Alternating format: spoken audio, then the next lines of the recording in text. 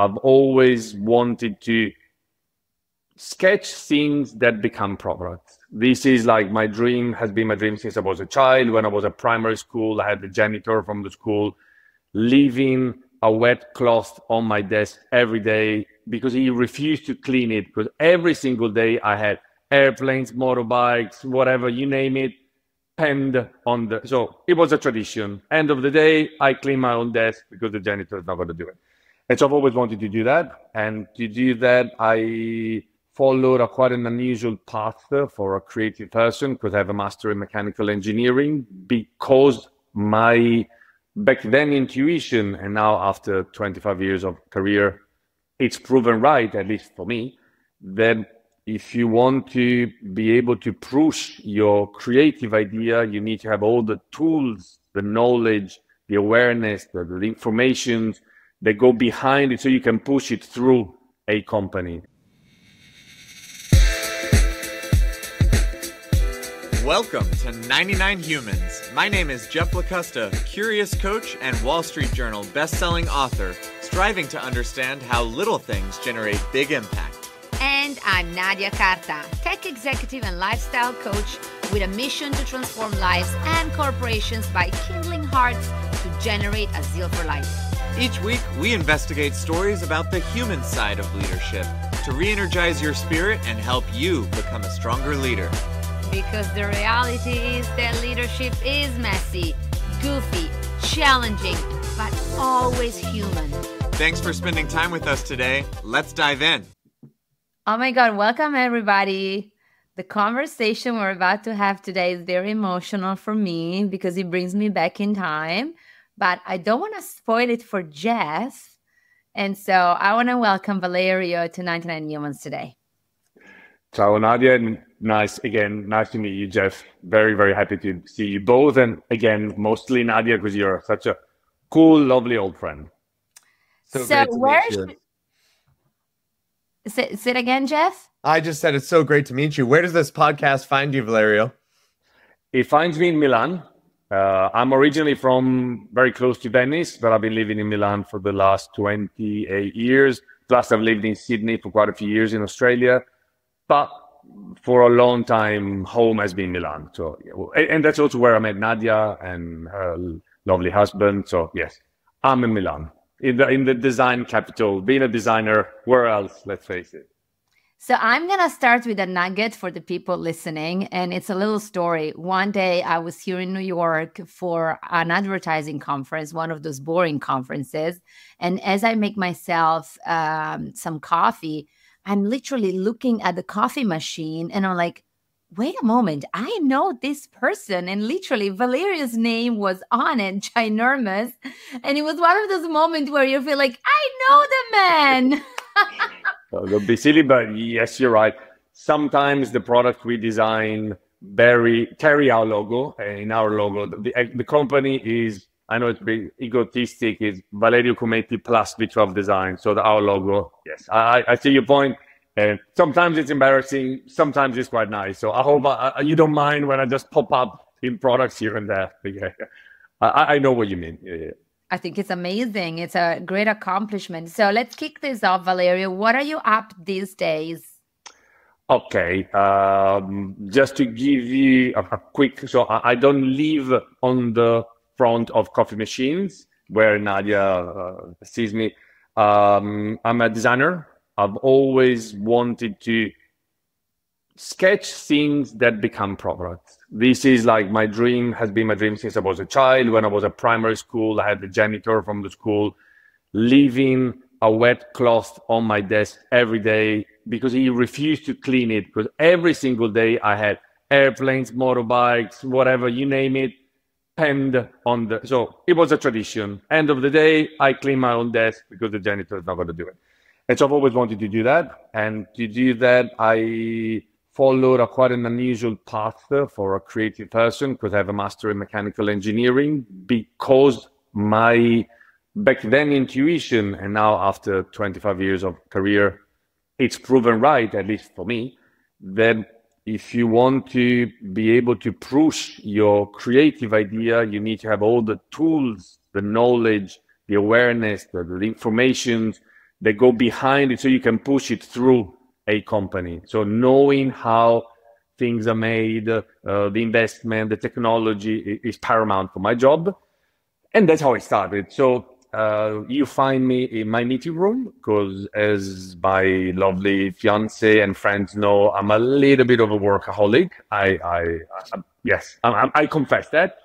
And so we recently had Milan Design Week a couple of weeks ago. As you know, it was the biggest creativity event in the world. So it's been a busy year, a busy time of the year, but I have to say that we work in so many different sectors, from automotive. Ferrari is one of our biggest clients, so it can be automotive, appliances, consumer electronics, eyewear. Working so many sectors means that every month there is the exhibition of the certain sector. So we have this stressful plateau of deadlines that follows us through the year. But I have to say, in a nutshell, with the stress that everyone who's a professional has, I do for a living what I've always wanted to do. And that is it's a huge boost, at least to wake up in the morning. That maybe halfway through the day, I get my depression and I throw things around. But the start is always, come on, someone pays you to pen the things, sketch things that will become products. So at least that is exciting. I'll give you that. I think that is a fascinating background because honestly, the number of people who are doing what they've always wanted to do since childhood, I mean, honestly, it's got to be way, way less than 1%. I'm somebody who wanted to be a doctor. I wanted to be an astronaut. Now I'm an ads person. I want to be a writer. Like it feels like I want to be a whole lot of different things. But then there is this very special group of people. And even still, even smaller within that group who know what they want to do and pursue it all the way through. How true is it really that path the whole time? I understand. In all honesty, I never wanted to be an actor. I never wanted to be a cowboy. I never wanted to be an astronaut. Okay. I sadly, very geekily, I guess, I don't know, always wanted to design things. And I phrase it so boringly because that's how it always felt. Then I always wished to work for my own company. That's another element. There was probably less of a childhood approach to things, but as I was structuring my career, I started my company when I was 27, I think. And then I carried on doing this job, which is, again, exciting. We have clients that go from 6 employees to 160,000. So the variety of interaction, responsibility, we can in the morning talk to some young startupper who's trying to raise the pre-seed 50 grand. And in the evening, maybe at this table, there's a CEO of a company that is the NASDAQ and blah, blah. So, and for a creative person and a creative team, because I have a team working for me, variety, contamination is the turbo, the most important thing. The fact that we get to interact and work in so many different sectors with magnitude of business that are so different from nationalities, because we have 60% of clients are Italian, but 40 are Chinese, Koreans, Americans. And the places where what we design is sold is literally 150 countries on average. So on one hand, there's never a dull day, but that's a bit of a silly thing to say. But in terms of like operations, it's like 100 jobs in one. Luckily, and this surprises my clients a lot, there's a very strong pattern. The things that you do, the tools, the mental skills that you use are surprisingly always the same. Whether you're designing a car, a bicycle, a brand, it's weird, I know, but after probably, I don't know, 600 projects, I can say that. So this is a little bit in a nutshell, because I don't mean to bore you. It's my world. I'm going to ask you a tough question. And Valerio, I have known you for 12 years almost now. I probably, yeah. And there was a time where I would see you almost every day. I remember that. And I never saw you one time in those 12 years losing your temper, being uncomfortable, even in situations that were extremely, extremely tough and hard and all that happens in life. And managing a business, I mean, especially in Italy with your business, we know that doing business in Italy is very difficult and complex. So I want to know, what's your secret? What do you take every day? What's your... Okay, yeah. Okay, okay. Sadly, I can only start saying there's no secret and I don't know, but let me try and build from there. You're right. I incredibly rarely lose my temper to the point that I could almost say that in my job, maybe let's leave the private life on the side for a second. I cannot recall once actually getting mad. And I am no saint. I think the only explanation I can give to myself, because I just happen to be like this, I don't pretend. I am very result-driven, meaning I don't believe that anger and rage are the tool that I need. I could be wrong, don't get me wrong. Maybe for some people it works. Everything that I'm about to say today with your lovely company, it is just my opinion. I'm in no position to give laws or truths to anyone. But in my experience, since I find that when people get mad at me and yell at me, they don't get the best out of me, I don't see why I should use the same tool. So because I am quite strongly minded and rationally built in my brain, I'm like, what do I want?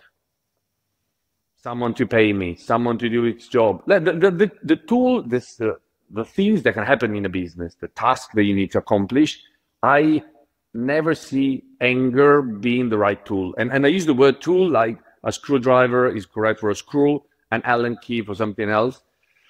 So that's why probably I've wired my brain in very hardly finding, having to resource to anger to solve the situation. That's all I can tell you, because again, I don't force any self-control. I don't practice any meditation, even maybe I should. So I am an incredibly basic human being, okay? And very weak at times. I think it's just a matter of, what do I need? That is it. This is the only explanation I can give to myself. Yes, I don't know if it's enough, but it's the closest one I can come up with, which also, I have to say, is really closely related to my managing style in my company. I have a really great business partner and a friend, and he comes from a background of large corporations. He was a manager at Vodafone, at Hasbro, so he comes with that background, that experience. As a human being, he's probably even nicer and more polite than myself, okay?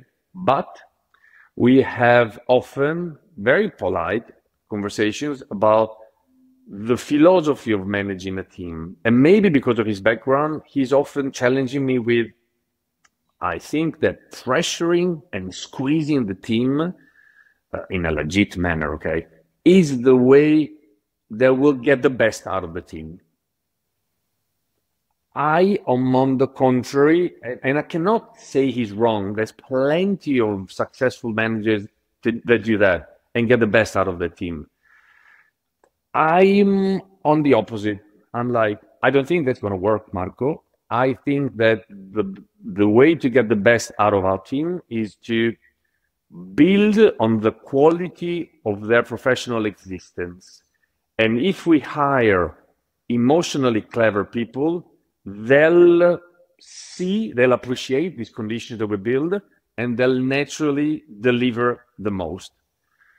Endless conversations, no one's right, no one's wrong, and I guess any manager has legitimately an opinion, but we run this company in a particularly relaxed pleasant. Hopefully, it's a job. It's not fun. It's not a hobby. We have tight deadlines. We have like neurotic CEOs that scream at us. It's fine. But our answer to that is the best looking offices. We have become a permanently remote working company, which is not very common, at least in Italy. So all my staff, I eventually don't even know where they are. They need to be available online between 9 in the morning and 6 in the afternoon. We have close interactions with all the collaboration tools, blah, blah, blah. But physically, no one comes in the office unless they want so, unless, let's say, there's a physical prototype, something that we need to look and evaluate. And this came, of course, it came after COVID, but it really stems from what do we think is the best condition for our team, just ours. We're not preaching it to anyone else. So again, I'm probably stretching your initial question, but just to give you a broader vision of how I see things in business, let's say. I love that perspective. And it's interesting because we're talking to you in the midst of so much success. And clearly your ideas on remote work and your ideas on how much to pressure are working for you and your company. And you just also for my company told us the seed, the spark, right? It's design. It's the love for that back in childhood that sent you on this path. But also you've described, because of just the scale of success that you have, cross-cultural affluence that you're clearly quite successful at, leadership and people management that you're clearly quite successful at and alluding to here, sales knowledge and skills that you're successful at, a calm, cool, collected demeanor and emotional approach. So there's a lot going for you, but it all started back as a child in that design spark. So I'm wondering, as you've added tools and skills to your, personal approach, what's been a time or one of those skills that was actually really hard to learn? Did it all come natural as like, oh, now I need to sell. Turns out I'm great at sales. Oh, now I need to work with China. Turns out I'm great at, or was there a moment where it's like, oh, I need to do this and I'm bad at this? It's a very clever question, and I'll try and answer as precise as I can. And there are areas in which I'm not naturally good, and probably I'm not even good, period. But to get back to your question, I am not spontaneously good at selling, at sales, just because, and this is going to be very childish, I don't like to pitch myself. We are in this incredibly lucky position, and I just look at the sky because I'm very thankful that the majority of the companies that work with us come to us because of word of mouth. So we are very rarely, and it's a blessing for me, in the position to pitch ourselves. It happens, don't get me wrong, it does happen. It should happen even more. I'm not one of those people that is like, I'm so good, people come at me, it's enough. That's not the right mindset. So we still have a business development activities, but I'm not very good at that. I'm not good at walking in a room, meeting you, Nadia, let's say for the first time, and say, oh, by the way, do you know that I can design your products? And listen, blah, blah, blah, blah, all that kind of a healthy pushiness that a salesperson needs to have. And that's how you start. That I'm very weak. Okay. Another one is I am very bad at giving bad news. It makes me so uncomfortable, and I think it's a task that a manager has to master. I was listening to one of your episodes, again, I'm a fan of your podcast, in which this female manager, I apologize, I don't remember her name, but she explained that in her life, I think she was in HR, she had to manage large layoffs of people, and the way she presented it was so emotionally well delivered that I'm sure she did an amazing job. But I was driving as I was listening to that. I felt anxiety thinking if I had to do that. Okay, I don't know if it makes sense. And of course, even if you don't have to fire someone, sometimes you need to give a bad news, bad feedback. Again, that is not something I'm particularly good at. So again, there's plenty of things I'm not good. I don't know, Jeff, if I gave you honest enough answers, but these two areas put me in the bad side of the blackboard. Valerio, not good. I have a follow-up question to that, because literally you embody all the traits that I wish I could develop in my life. Like, I'm so emotional, like, anger, like rage, all the stuff you described are like, oh my God, like, honestly, my nervous system would be so thankful if I could be that way. But at the same time, I know that you are such an incredible and kind person. So I wouldn't go far in saying, oh, Valerio is emotionless, because I know that you have emotions. And so given this point that you just shared about sales and delivering bad news and all of it, and this can be a polarizing question, so you can disagree and say, no, absolutely, that's not that way. But what do you say that have something to do about not liking confrontation? No, it's not a polarizing question. It's a very clever and legit question. I don't like confrontation, so you hit the nail on the spot. I do boxing as a sport, so I don't have any problem in facing someone in the right place, okay? But it goes back to what I said before, back in the professional area. I don't often see confrontation as being the right tool for me. Again, you are very right. I don't like it, and I am probably become quite good at solving the problem, because I solve problems every day. As you wisely also just pointed out, like your job, I juggle flying dishes like a Chinese artist on a daily basis. So it's everything but heaven. But I've become quite good at, okay, you are opposing me with ideas, with your antagonism. I kind of try and build a side argument that slowly, hopefully with the right topics, brings your wall down. Again, I very incredibly rare need to antagonize someone. And imagine that 100% of our turnover is based on subjectivity. We sell things that you legitimately may not like.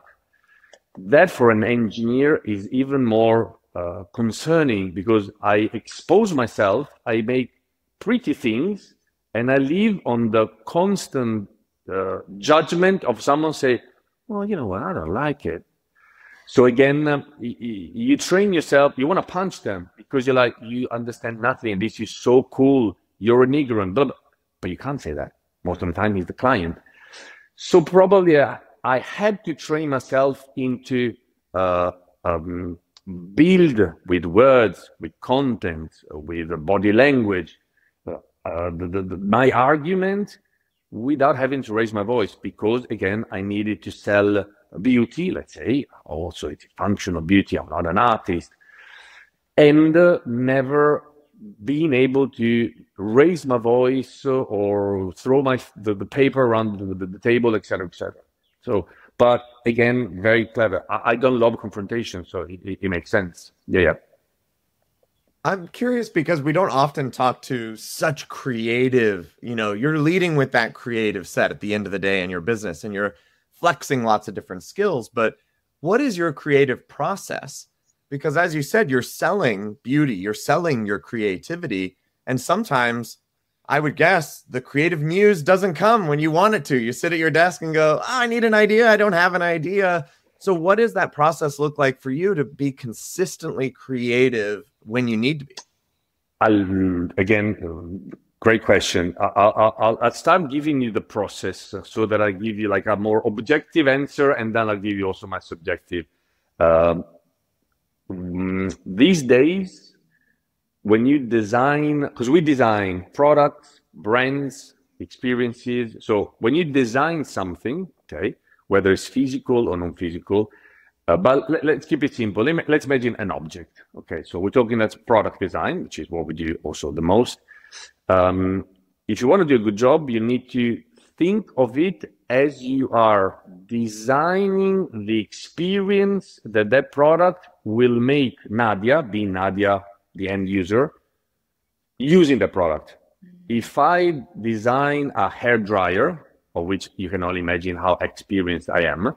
If I design a hairdryer and I set my creative goal in the physicality of the hairdryer, the plastic tool, logo, the shape, the handle, which is exactly what I will deliver. That is my output. But my view will fall short. I will need to think, and that's the big word in my business is empathy. Believe it or not. Everything in this world is empathy. Why? Because I need to be able to close my eyes, picture myself in Nadia's shoes, and what kind of experience this hairdryer would give to Nadia. So you set the bar whether higher or beyond just the physicality. And this is all empathy, because somehow, on a professional level, I need to, so every design process and project has to have a clear view of the user personas, who are my ideal clients. I need to somehow be able to throw myself into their lives, into their lifestyle. And this is where I am, where I aim. In this trajectory, I happen to have to design a hairdryer or a coffee machine or a car. Okay, so this, as a very in broad terms, this is the process that unifies every well-done product design. Of course, there's plenty of tools and skills, but I want to go in boring details. So the process is always about imagining that you're designing Nadia's experience, your user persona's experience. And this unifies to everything. And this also is how we teach our new designers. This is how we convince our clients or explain how we work, et cetera, et cetera. So there's a surprising amount of psychology in a team that works on injection molding, die casting, assembling, because that's what we do. The majority of what we do are fairly complex items.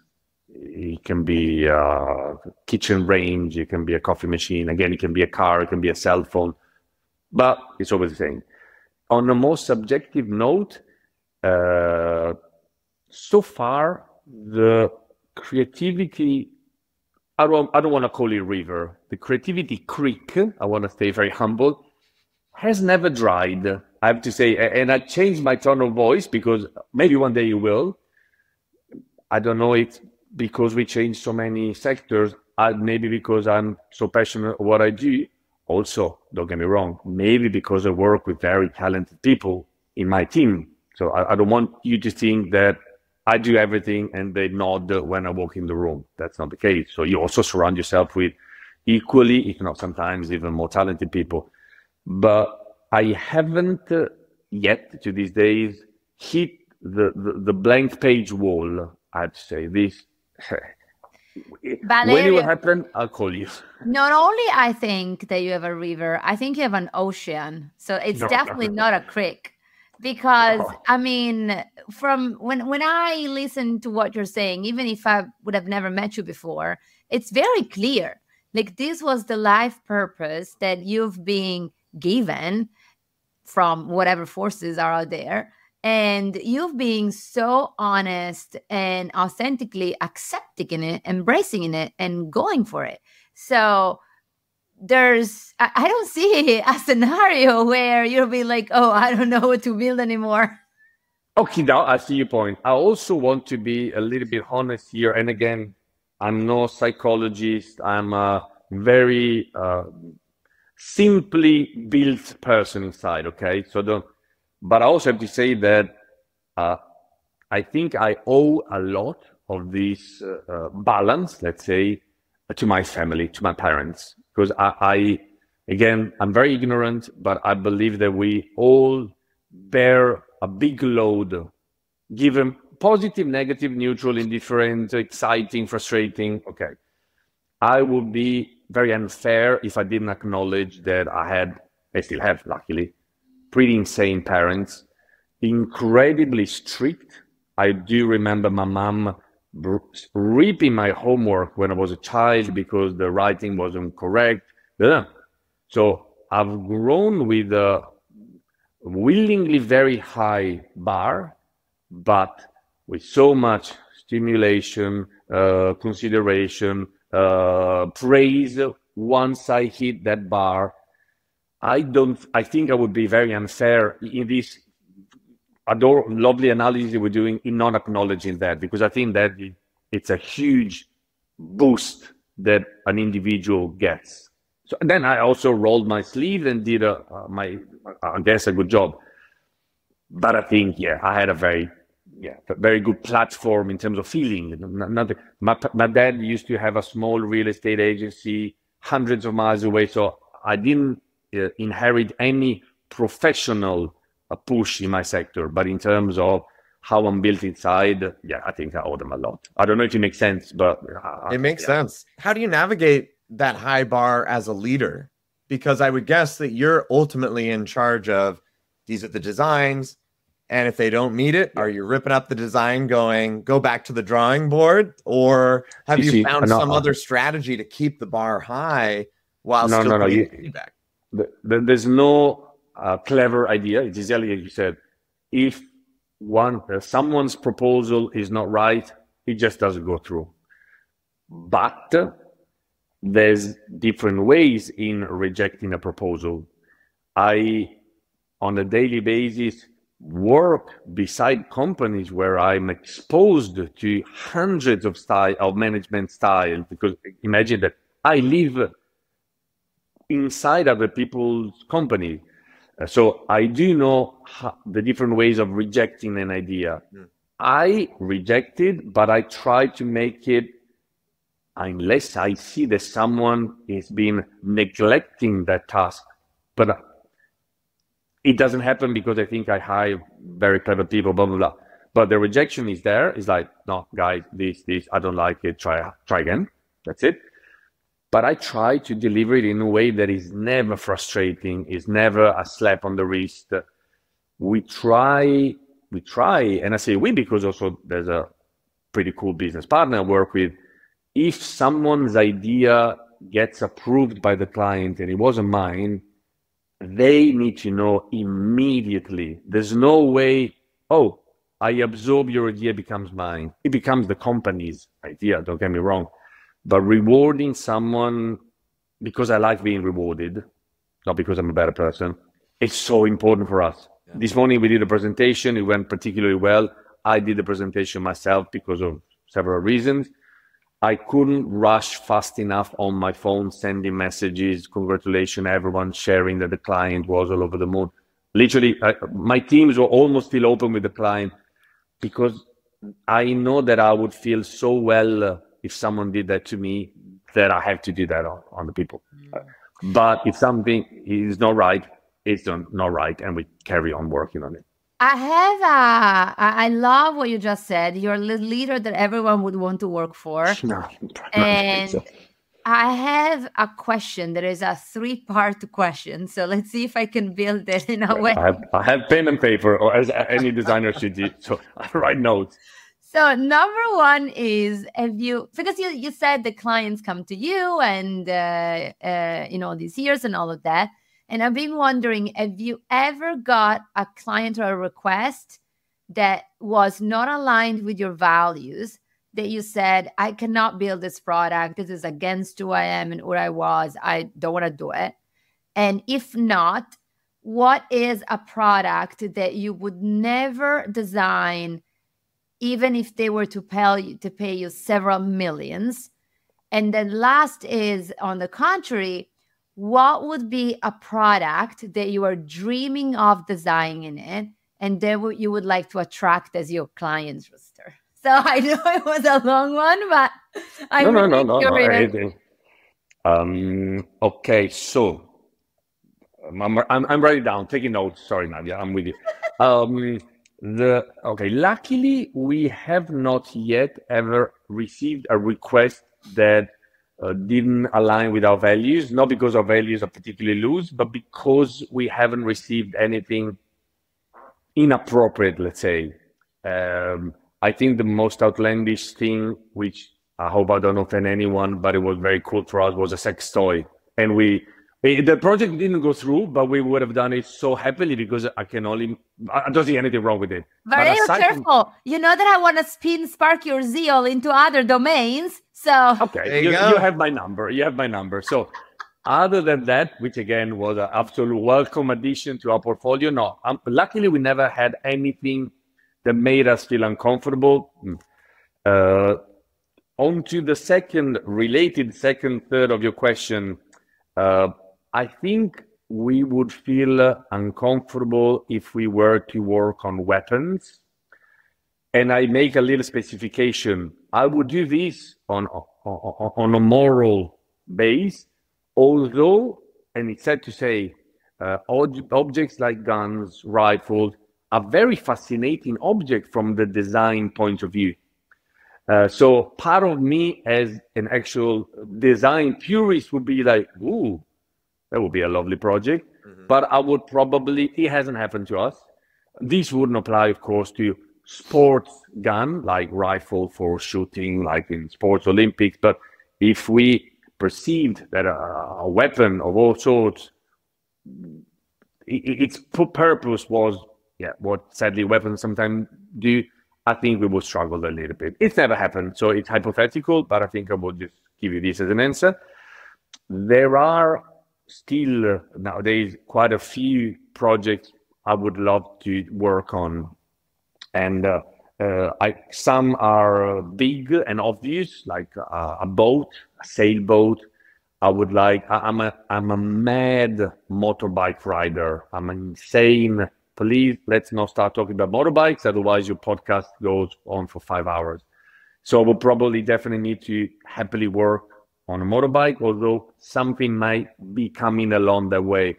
But also less exciting things that will make you, I would like to design a revolutionary scissor. There's a fascination in designing the most ridiculously obvious projects that have not evolved for a few hundred years. Your brain is like, these things have been done. Because if you think about scissors, maybe they have a sharp point, maybe they have a rounded point, but they're all the same. There's a fulcrum in the middle, you put these two fingers, and you cut paper. And it's been like this for a good 600 years. So maybe if someone came to us and said, listen, I don't want it to be prettier or sharper or longer. It has to be a blue ocean type approach to you. So just to make an example, there's also very mundane products that sometimes I'm like, is this the only way to do it? And we'll see, we've done some pretty innovative manual coffee grinders. Just to name something incredibly mundane, they won awards worldwide for their ingenuity. So it can be something very boring or quite exciting. And there's still quite a few. Absolutely. There's absolutely plenty of projects that we would like. So, yeah. So I hope I've touched all three segments of your question. Please design better scissors. So my husband and I run a trivia company. And so we cut lots of pieces of paper. And these are very functional. They're not comfortable. If you do a lot of cutting, it is not like a natural hand motion to go like this. So I'm with you. That's such a funny thing that resonates with me. Yeah, no. It makes sense. And there's probably a few thousand designs of scissors these days. But maybe I think there would be room for another one. Yeah. So more clients. I'm gonna commission a sex toy for Spark Your Zeal, and Jeff is gonna commission scissors for his company. Done. Yeah. See, that was a very good sales right there. Okay, Valerio, we're getting close to time, and I think you know the last question that we always ask, but I want to ask it in a way because I acknowledge your incredible humility throughout this podcast. But I want you to imagine that your leadership style is the right one. That you have homed into some magic formula of leadership. And thinking of that, you interact with so many other leaders out there. What advice do you have for leaders who are listening to this, assuming that your style of leadership is correct? Which is a very bold assumption, guys. That's why I say it, yeah. Don't tell anyone. Don't tell, Valerio told me. No. Valerio does his thing. Well, you'll be live on the podcast, so whoever listened to it. Please don't take notes. But again, back to your question.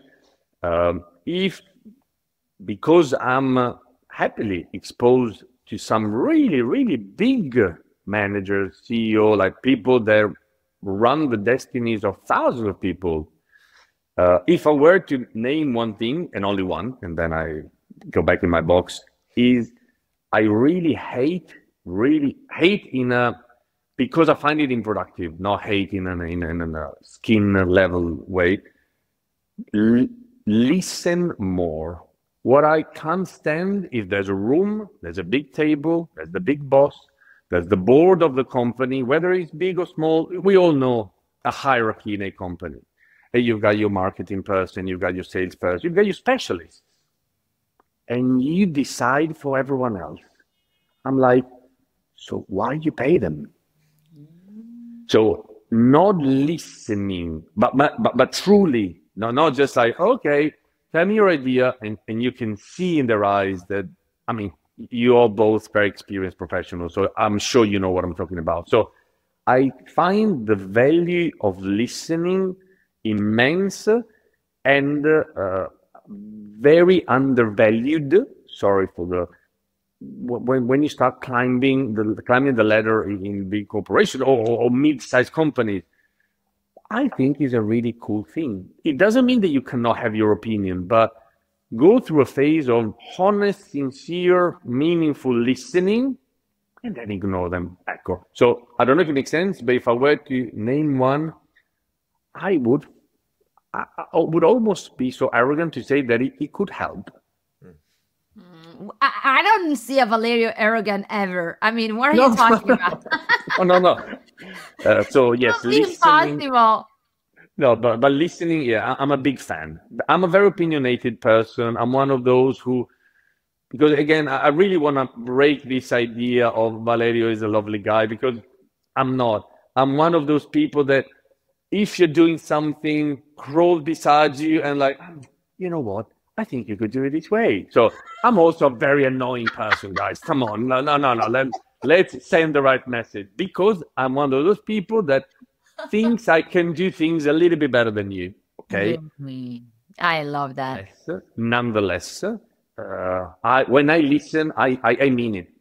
And then maybe I stick to my opinion, and maybe I still think that I will do things better than you. And I'm working on it. Okay. But I do listen, and I eventually come back the following day. Oh, listen, yesterday I told you this, but I thought about it, and no, I take it back. I now agree with you, which is fine. It can also happen 24 hours after. So, yeah. But again, I will trust you with my life. So that's that. Where can people find you, Valerio? What are your socials, your websites? I want everyone to know. We have a nicely run LinkedIn page. We're not very social, let's face it, I'll give you that. But on LinkedIn, my own Valerio Cometti page and then the company V12 Design page are nicely run. We try and not do them as a commercial flag. We try and be relevant also on with a commercial purpose, but through content. So I would say the LinkedIn is probably where we look the best. And of course, our website, V12 Design, is there. And then we have a nicely run Instagram page. That's it. No Facebook, but probably the website and our LinkedIn, V12 Design, or my personal one, is where we look a bit shiny, let's face it. Amazing. We'll absolutely put links in the show notes. Valerio, thank you so much. I enjoyed getting to be a small part of this little reunion that happened here live, too. Well, it was the most important thing for me. Valerio's beautiful goddess. If she's there, say hi. She's around. I think she just left. I will. She knew we were catching up, but she sent you her love. But I mean, yes. Love so I will say hello to her. Absolutely. I hope I can see you in the summer. I haven't seen you in ages, and I miss you. Let's try and make it happen. Also because I want to see you, Fabio. Okay, so send him a big hug. Thank you. Thank you very much to both of you. Lovely spending some time with you. With my silly idea. Okay. This was incredible. Ciao. Thank you very much. Ciao. So fun. I love when you can reconnect with an old friend and see that magic between the two of you and be a part of it. He was fantastic. Well, you were amazingly part of it too, Jeff. I'm so glad that you got to meet Valerio. He is one of my favorite people ever. It's not a fun story, but a story is that back in the days, I used to have a company with Valerio's girlfriend, with Kimi, whom I adore. And Valerio really helped us in moments where we had a lot of confrontations, a lot of decisions to be taken and all things. And that's something, I don't know, it is a man that I've always regarded as a kind of a safe haven. Because he is the way he conducts himself. And I mean, this is how he is. Like, he's not that he put a facade for the podcast. Yeah. This is how he is. It's pretty incredible. There's something too, I think, that demeanor of that calm, cool, collected that attracts people to want to work for you, people to want to come to you for advice, for counsel. So just as, leadership values and styles, at least I would guess that this is a part of that magnetism. I agree. I think so too. You're very right. Well, Nadia, what are you taking away of many things? What would you say is your top takeaway from that conversation? I'll say one that you don't expect that I say. Okay. When at the very beginning, he said, he was speaking about anger and rage not being tools that he uses and needs and all of that. But there was a point after that where he said, it's a job and the job needs to be done.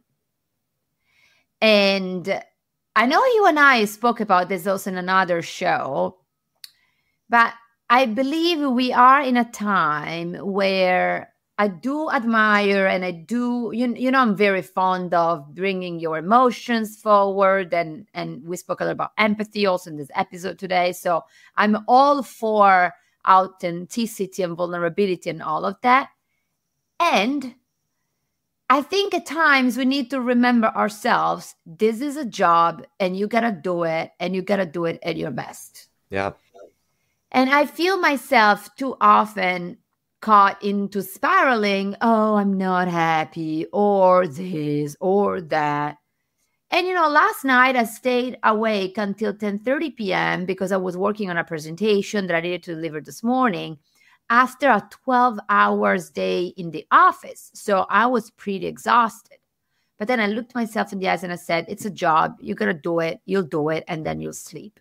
Now, I'm not advocating for restless nights or things like that. I'm very in the forefront of the work-life flow and all of that.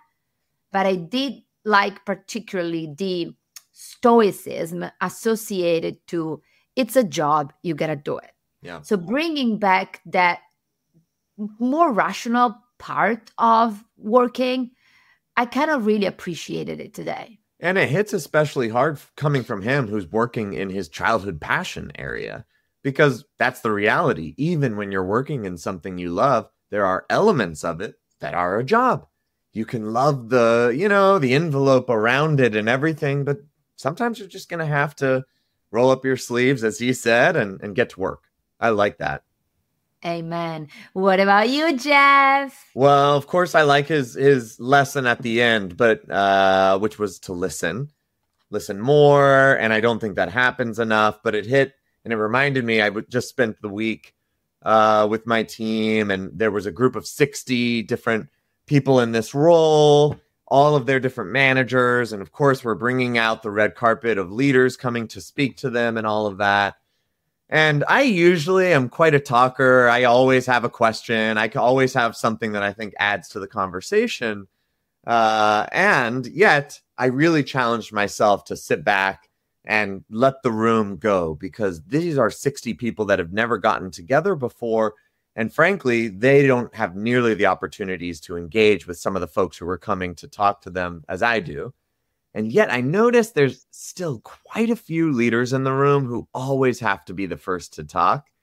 And one in particular, where with a particular leader, asked the first question, asked the third question, asked the fifth question. I was like, what is going on? We have all these people who never get the chance to ask a question.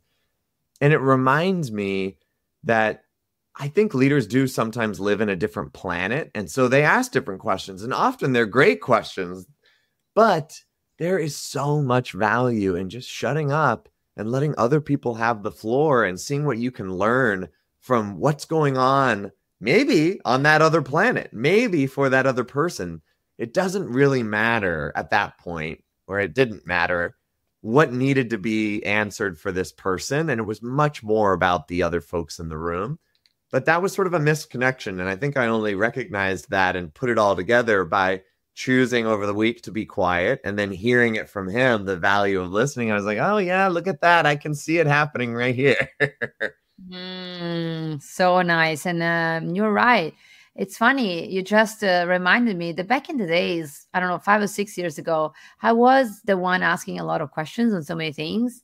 And now I feel like, you know what? I just want to be quiet and listen. Yeah. And it's different whether you're listening or not, which I loved that he brought that home. Not, you got to really listen. That's hard work still. Especially if you pay a board millions. Yeah, totally. Everybody, thank you for listening to this episode. I missed you, Jeff, as we had some episodes solo. I'm so grateful that we reconnected today. If you like the show and the episode, give us 5 stars. It really helps us keep this going. As you know, we have very few episodes left. We've been enjoying this ride, and we are getting ready to write our book. So stay tuned for all of our news, and thank you for being a 99 Humans lover. Bye. Thanks, everyone. Bye.